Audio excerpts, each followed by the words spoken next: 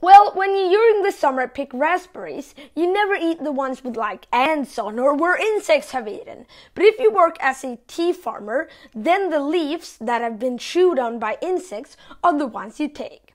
So Oriental Beauty is one of the world's most popular types of tea. It tastes a little sweet and lemon-like. The source is, as I said, small chewing marks from a pest insect. During a few weeks every summer, tons of insects comes to tea farms in Taiwan to eat from the tea leaves.